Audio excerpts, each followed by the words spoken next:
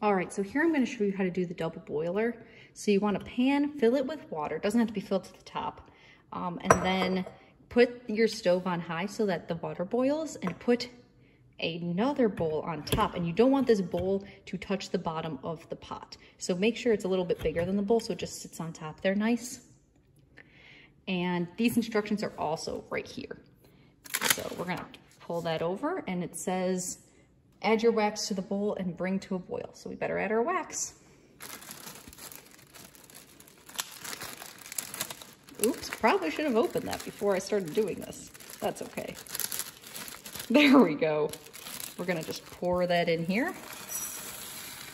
And this might be a little more wax than you really need, but I wanted to make sure you had enough in to fill the mason jar. So you can always save it and make another candle some other time.